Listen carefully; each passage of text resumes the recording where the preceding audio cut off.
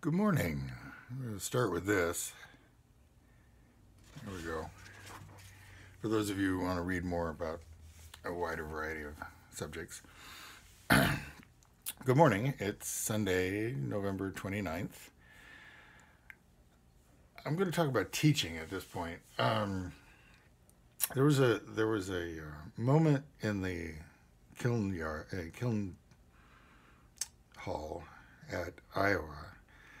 I was putting stuff away, and nearby, Keith Williams, who ended up having a long career and still teaches at Concordia in St. Paul, Minnesota, just let out this sort of moan of despair. And I was like, "You okay?" And he's like, "I just realized I'm going to spend my entire career around bad pots." Because he was quite intentionally going to be teaching, ceramics 1, ceramics 2. And it's inevitable when people start, they start with bad pots. And then you just, get past it.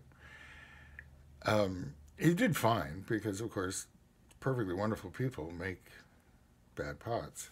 And you focus on the people and you get past the pots. There was a point, I had a conversation with Mrs. Zirkle where she admitted, teaching at Grinnell College, that she emotionally needed one good student every 2 years,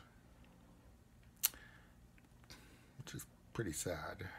I mean, she lucked out, I'm going to say with me, because I'm not sure I was a good student, but I hung in there. She had a bit of a cluster in the late 70s, early 80s, and so forth. And good student, the definition there can be interesting. Obviously, when you're teaching in a liberal arts context, you're sort of surprised if someone declares an art major, and even more surprised if they declare a ceramics major, and even more surprised if they go on and get a Master of Fine Arts degree somewhere.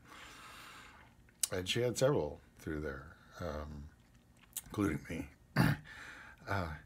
But mostly, it's you want a student that's there on purpose, that's going to work at improving. That's not just looking for a PUD class. And I must admit, when I taught at William Jewell, I think everybody and all my students were looking for a PUD class, something that wasn't going to eat up much time or have much intellectual content. And in my case, they just got the wrong instructor. It takes time, and you want students who are willing to take the time.